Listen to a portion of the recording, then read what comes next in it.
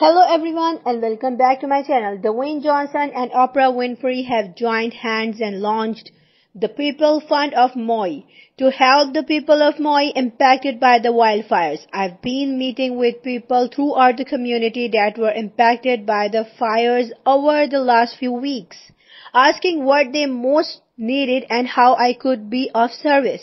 Winfrey said in a statement, "The main thing I've been hearing is their concern about how to move forward under the immense financial burden.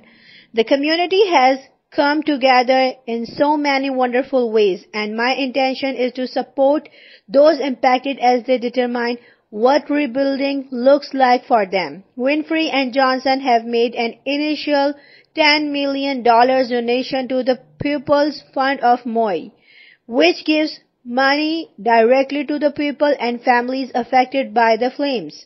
During this time of recovery, every adult who lives in the impacted area in Lahaina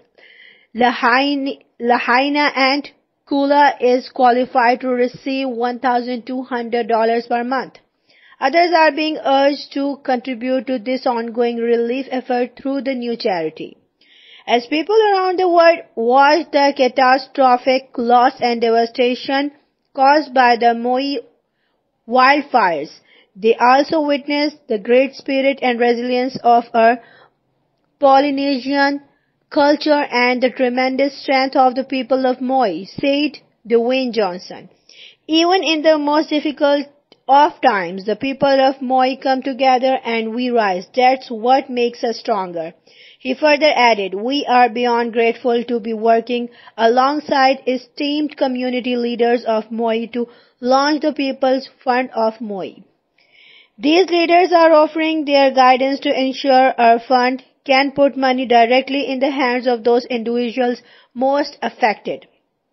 To all who have already offered your help, thank you for your support. And for those wanting to help now, your prayers and resources are a welcome assistance for those displaced within the Maui community. I also want to offer my profound gratitude to all first responders, local organizations, and every individual who has worked tirelessly on the ground responding to this crisis," he said.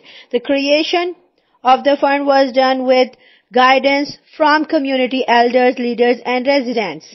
Thanks for listening, and please don't forget to subscribe my channel.